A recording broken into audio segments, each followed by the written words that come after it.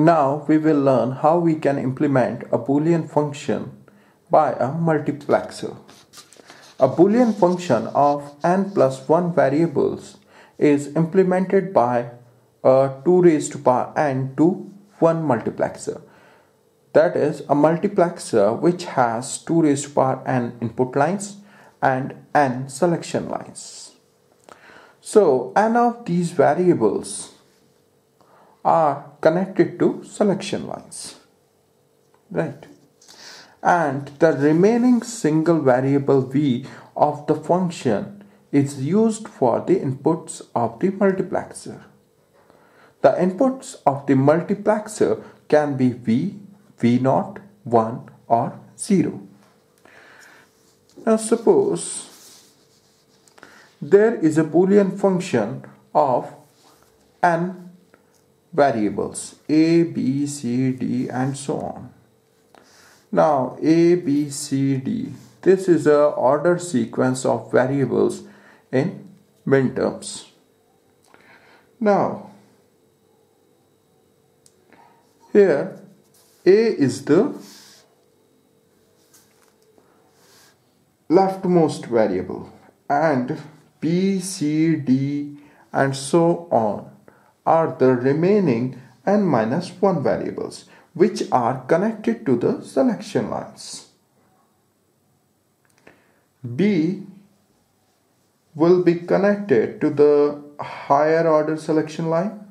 C will be connected to the next lower selection lines and so on up to the last variable, which would be connected to the lowest order selection lines.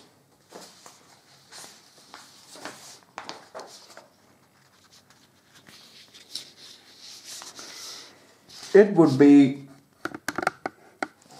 more clear when we will implement this Boolean function by a multiplexer. Now this Boolean function f is of 3 binary variables a, b and c. So it would be implemented by a 4 to 1 multiplexer. That is a multiplexer which has 4 input lines and 2 selection lines. First of all, we will make a implementation table for this multiplexer. Now here look at this function, what it signifies. This function is a sum of minterms m2, m3, m5 and m6, and the order of variables in minterms is a, b and c. That is a appears first, then appears b and c appears last in the minterms of the function which are included in the functions f. Now the a is the leftmost variable, right, and b and c are the remaining 2 variables. So these remaining variables b and c will be connected to the selection lines of the multiplexer which will implement this Boolean function. Now we have to find out the inputs of this multiplexer. For this we will make a implementation table.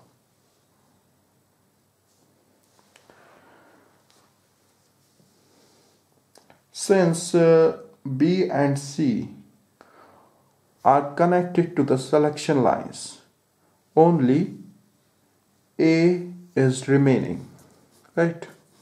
So the inputs of multiplexer which implements this Boolean function can be 0, 1, a and a0, right? Now we will make an implementation table for the multiplexer which will implement this Boolean function. Columns of this table are labeled by input variables I0, I1, I2 and I3. I0 is the input variable of first input line of multiplexer. I1 is the input variable of second input line of the multiplexer, and this is the input variable of third input line of multiplexer, and this is the input variable of fourth input line of the multiplexer. Rows are labeled by A0 and A. In this row, we will write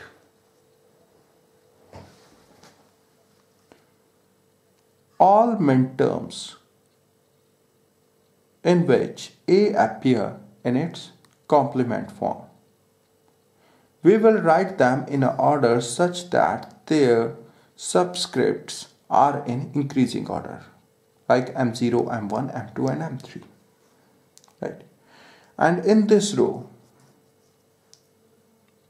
we will write all minterms in which A appear in its normal form in such a way that their subscript is in increasing order.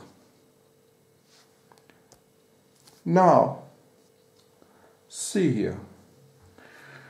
This Boolean function is sum of minterms M2, M3, M5 and M6. Now those minterms which are included in this Boolean function, right, should be encircled, right? So these minterms M2, M3, M5 and M6 have been encircled, right? Now what we have to do?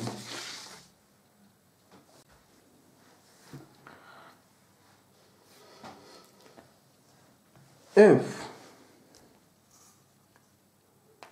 the two minterms in a column are not circled, apply 0 to the corresponding multiplexer input. It means value of I0 is 0 because the two minterms in this column are not circled. So 0 will be applied to the first input line of the multiplexer. If two minterms are circled, then apply 1 to the corresponding multiplexer input. Here both minterms are circled, so the value of I2 is 1. It means 1 is applied to the third input line of the multiplexer. If bottom minterm is circled and the top is not circled, apply A to the corresponding multiplexer input. Right?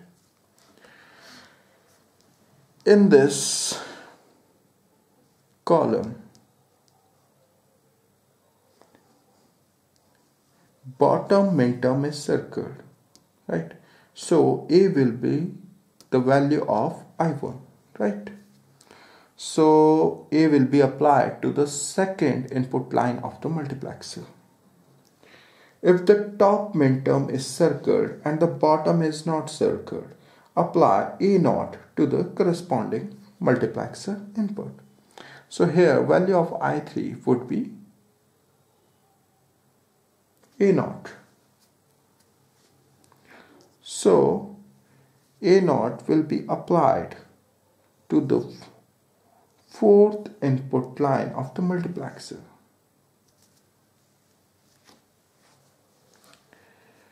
B and C will be connected to the selection lines. B will be connected to the higher order selection line and C would be connected to the next lower order selection line. Right?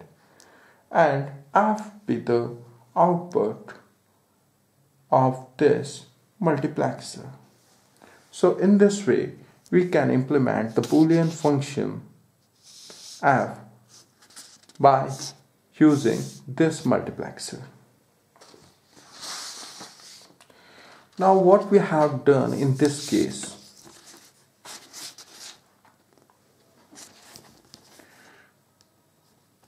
last n minus 1 variables are connected to selection lines.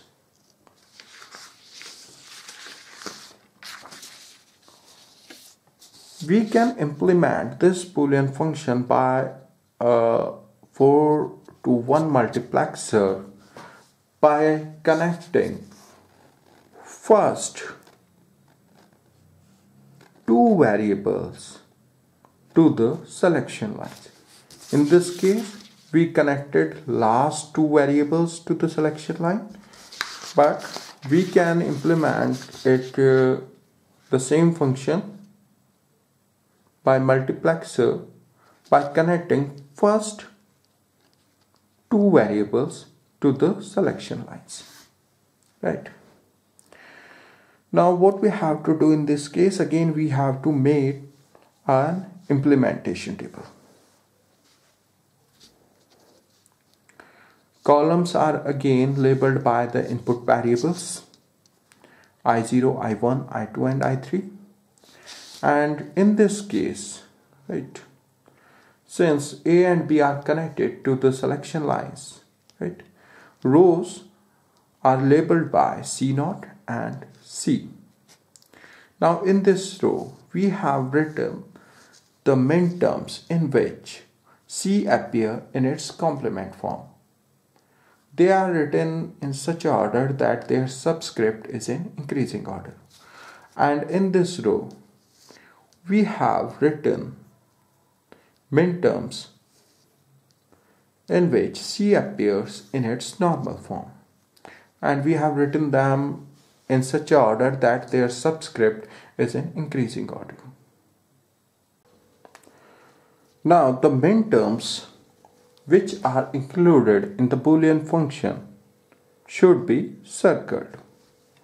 So in this function, minterm M2, M3, M5 and M6 are included. So these minterms M2, M3, M5 and M6 are circled.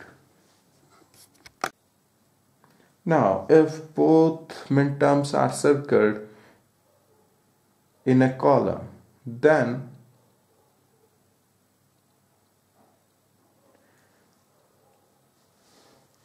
one will be applied to the corresponding multiplexer input.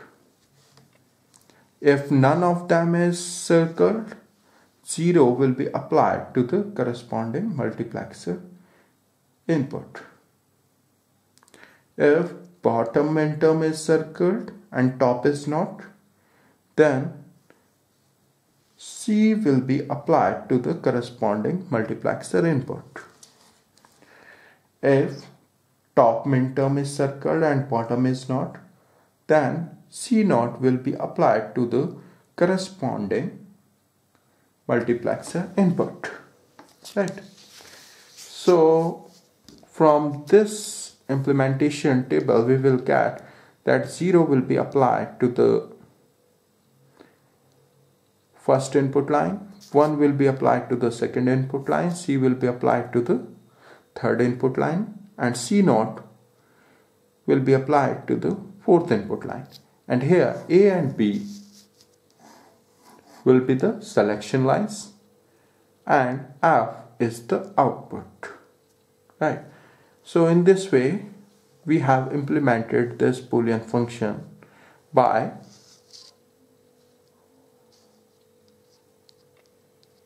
this 4x1 multiplexer.